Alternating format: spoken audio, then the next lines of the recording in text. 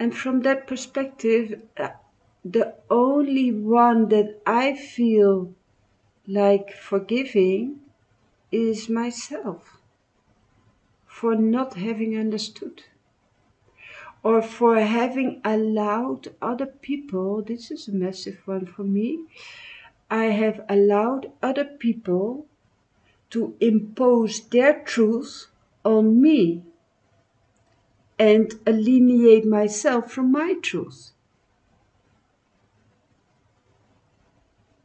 I could have chosen not to listen to them.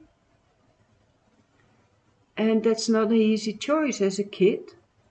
But, there are these kids that are really striding all the time and fighting for themselves, fighting for their truth. There are children that have that power in them. They don't. Don't just go with the flow. They go with their flow, with their truth. And it takes a lot of courage to get there. It doesn't go from one day to the other, but it starts with a decision. And it starts with changing your perspective.